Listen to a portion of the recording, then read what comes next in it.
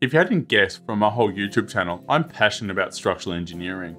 So today I'll be going into detail about what drives my passion for structural engineering and where I see structural engineering going into the future. But let's look back over the past 12 months, as I've come a long way. As you can see, I was quite awkward, but my confidence slowly built over time to create better content for you. Only up until recently, you can see that I've changed my set, fixed up the cameras, and now we're up to about 5,500 subscribers. I'd like to thank you all for hitting this milestone in under a year. So what drives my passion for structural engineering?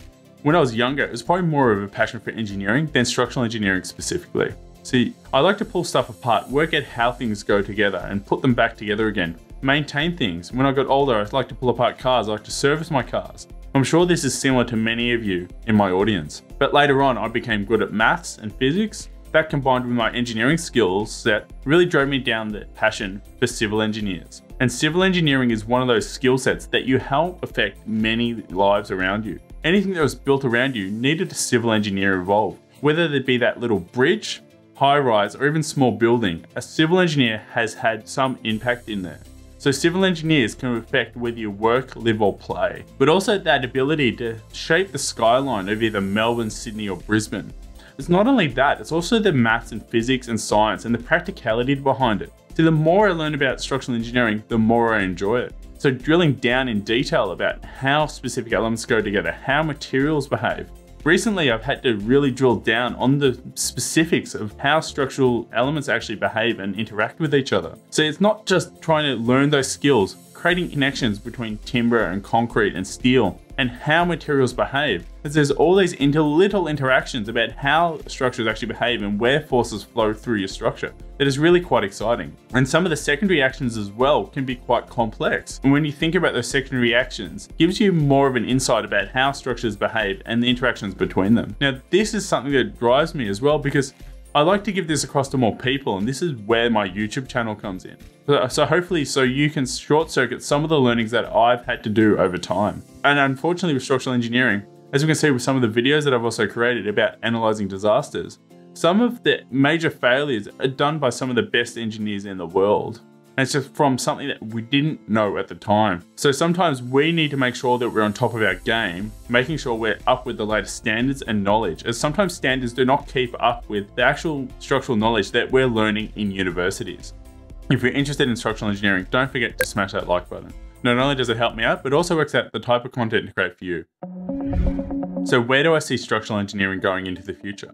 Well, I can see that it's going to be more automated. Computers are going to be more involved, and there's going to be less grunt work done by engineers. And this is even through some of the programs that I'm writing, trying to automate the processes of bulk things like columns, wall design, or header beam design. But it does not mean that structural engineers will be get rid of, because we need some sort of human input, as a computer is only as good as the input that we give it. It means there'll be less iterations and less of that grunt work that we need to do, so we'll have more time to do the more detailed analysis in specific areas where we actually need to drill down on, and less time in doing those repetitive calculations like slab design, column design, or wall design. So what does it mean? It means that you need to be able to manipulate data, which will mean that you'll need to learn a programming language, how to automate processes, as not every program will be best suited for it, and you may need to have some sort of modification to that program to ensure that it's designing the building correctly.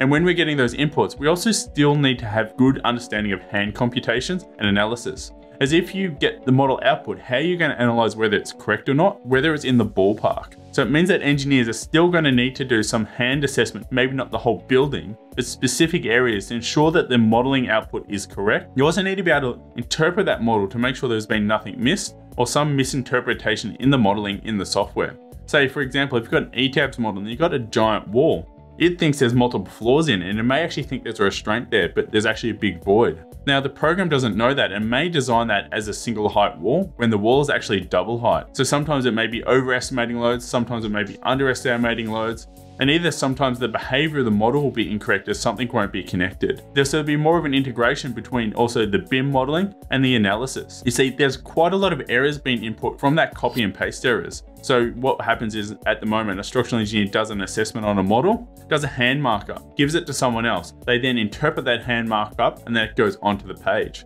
So as there is human inputs multiple times in this process, it means there's multiple places where someone could have copied it down wrong or interpreted it wrong, so it means that it gets onto the drawings incorrectly. So trying to break down some of those elements to make sure that we're linking up our analysis with our modeling to make sure they're producing the same integral design means that we'll have less errors in those aspects. But also when that gets onto the page, sometimes there is needed to be a rationalization, as the computer will just go, okay, I need N16s here, I need N20s here, I need N12s here. And you may have to modify where you got the N20s, where those transitions are, to make sure it's easy to build, as someone's going to have to put this structure together. Also over time, it's more likely that the construction work is going to become more automated. So it means there'll be more responsibility to make sure that our models are correct, up to date, to make sure the computer just puts it together.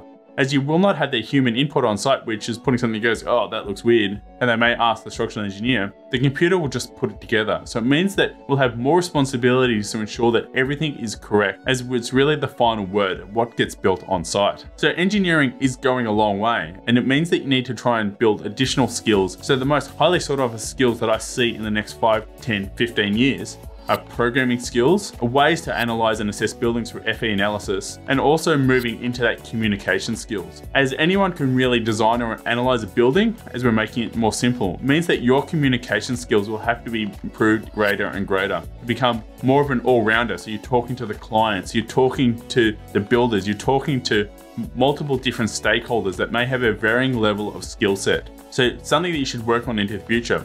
Both your written, verbal, and schematic designs to make sure you're interpreting the data correctly to give as much information across to the client as physically possible. If you're interested in supporting the channel, like these members here that have helped make this content possible, see the links down below. And as always, don't forget to like, comment, subscribe, and I look forward to seeing you next week. Bye.